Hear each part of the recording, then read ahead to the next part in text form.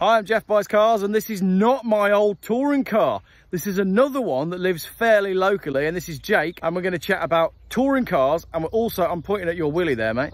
We're going to talk about Jake's job, because you are a fast responder person, man. That's the one. So we'll go find out some more about that. Jake, tell me about your 850 replica.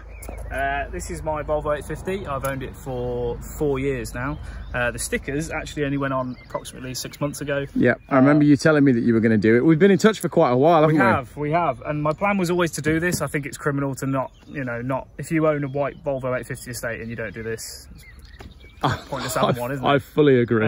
So that was the plan all along. The stickers have stayed in a box in my living room for 3 years, much to the girlfriend's dismay. They finally got on.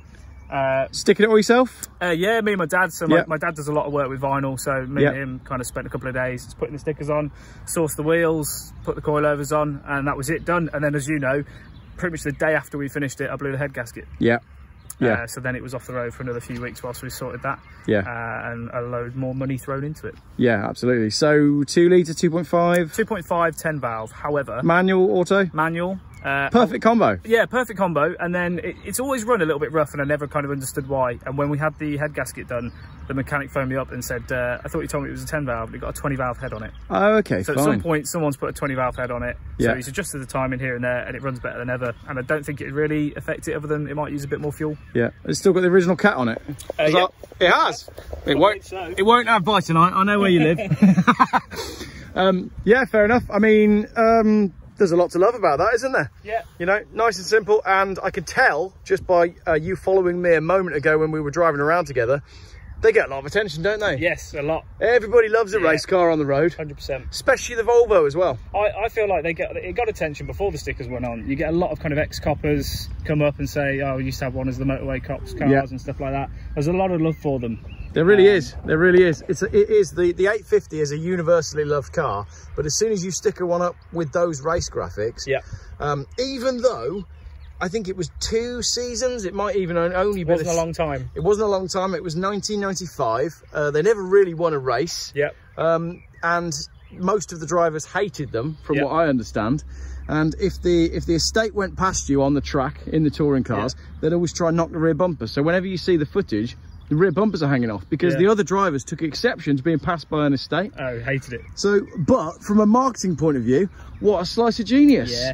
And because we all remember it. Yeah, and it's funny what comes out of the woodwork as well, because like you say, everybody always has fond memories of them. And then I bumped into a chap the other day who decided to come up and tell me that he helped fit all the roofs to the race cars. Oh, amazing. So it just brings loads of stories out. Yeah.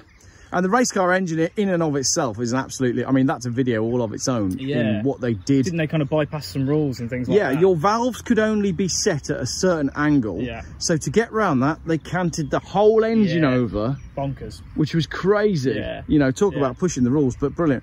Right, let's jump in your car, because you are let me get this right. What's you're a incident response person, man. That's kind of what it is, yeah. That's pretty much bang on. So I am a HART Paramedic. Nothing to do with the heart. Yeah. Spelled H-A-R-T. Hazardous Area Response Team. Yeah.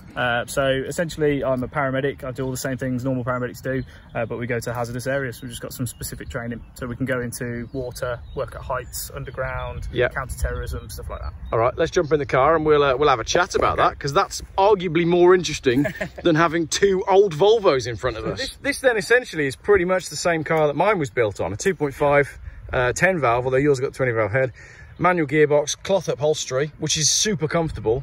So yeah, it's the same format as what my race car was. And as we were just saying off camera, I miss that car very much. Yeah. And the new owner has turned it into something more than it was, and it now has an Instagram account. And every time I see it pop up on Facebook, it's usually someone that has seen it on the motorway, and they snap a picture and be like, oh, I saw this old girl. And then it gets thousands of likes. And it's like seeing your ex-girlfriend and finding out that she got married. That's exactly how it feels when I see that car.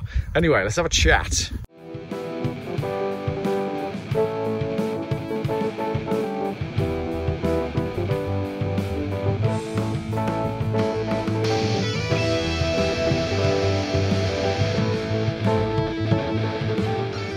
Geoff buys cars. Still, YouTube's most boring car and conspiracy and conversation channel.